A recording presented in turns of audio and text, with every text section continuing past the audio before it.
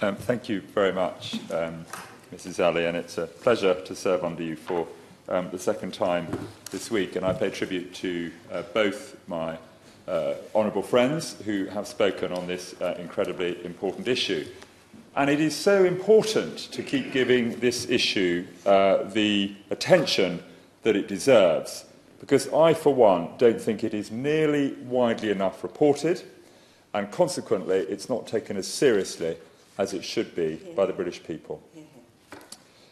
In Somalia, we know that Christians are referred to as high-value targets, and indeed all minority religions in that country are heavily persecuted.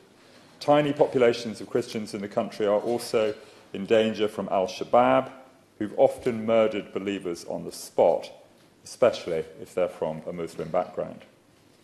In the Central African Republic, in the year to the 30th of September 2020, there were at least 56 attacks on churches, with at least 35 Christians who've been killed for faith-related reasons. Open Doors reports that the destruction of churches has become common, something that is hard for us to understand here in the United Kingdom. And there is an urgent need for reconciliation between Christians and Muslims.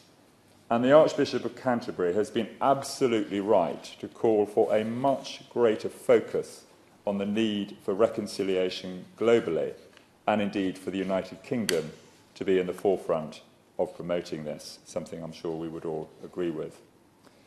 In the Democratic Republic of Congo, the most serious threats to Christians is that the eastern part of the country has become a safe haven for the Islamist group, the Allied Democratic Forces. This group is seeking to create an Islamic state in Uganda, and it has been targeting churches and Christians in the northeastern part of the Democratic Republic of Congo for several years since its attempt to overthrow the Ugandan government failed. Under a month ago, so these issues are really current, Mrs. Ali, on the 29th of August, suspected ADF militants killed 19 civilians in North Kivu by machetes and with firearms, and with 13 houses set on fire. Indeed, on the 1st of this month of September, 4 people were killed in the same area when a convoy was ambushed with dozens of people being abducted, and the government blamed the Allied Democratic Forces for the incident. In July 2020, a United Nations report suggested that the crimes committed by the Allied Democratic Forces might indeed amount to war crimes. In Cameroon, 53 Christians were killed for faith-related reasons in the year to the 30th of September 2020, including on the 6th of November 2019, suspected Boko Haram fighters killing retired pastor David Makoni.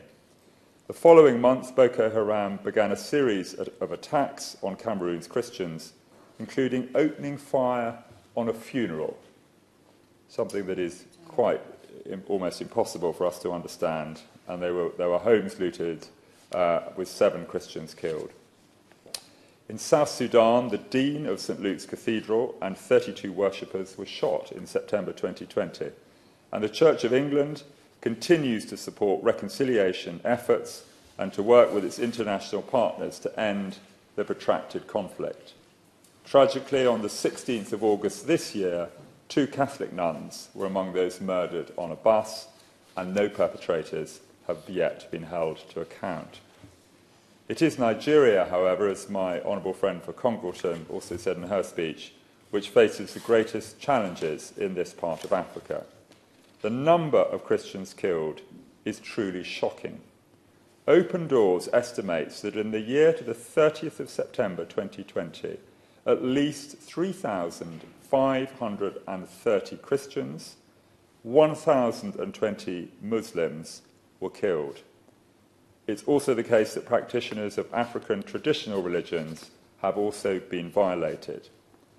Now, the United Kingdom and Nigeria have particularly close relations, and of course Nigeria is an important member of the Commonwealth. And there are many Nigerians in the United Kingdom who view with horror these atrocities back in their homeland. The murder of George Floyd earlier this year was truly shocking, and the global outrage which followed was entirely justified. I do, however, have sympathy for the headline I saw recently referring to the thousands of Nigerians killed for their faith this year, which asked, do these black lives matter? I'm grateful for the opportunity for today's debate to put these matters on the record and to express my concern about the seriousness of these issues and the ongoing need for reconciliation and the acceptance of diverse minorities and their right to practice their freedom of religion or belief without fear in Africa and indeed around the world. And as we look around the world, as the Honourable Member for Strangford, who said when he introduced the debate, the fact that it is 300 million Christians globally who are being persecuted, that is a very large number. I'm also shocked if we look back again to Nigeria, that in the last decade, it's estimated that 37,500, I think my honourable friend for Concordant actually used a slightly higher figure, 37,500 Christians have been killed. That is the size of a fair-sized British market town, one say Dunstable in my constituency. Where's the press? Where is the media focus on this issue? It needs to be there, and it isn't always. And as the honourable gentleman said, I think sometimes we have become desensitised, and all these numbers and figures, they sometimes get a bit numbing, which is why it's important just to mention some individual names. And Leah Sharibu has been mentioned earlier, one of the 276 Nigerian schoolgirls abducted on the 14th of April 2014, still in captivity. Her mother does not know what has happened to her, and we continue to hope and pray for her release. I do commend the government for taking this issue seriously. I have no doubt that it does. I am pleased that the government is committed to implementing all 22 of the Bishop of Truro's recommendations, and I'm also pleased that the government will be hosting an international ministerial conference next year on freedom of religion or belief. That is absolutely right. But I think, as the Minister has heard today, this issue has perhaps never been more important, and never has there been a greater need for the United Kingdom to take a lead in this area.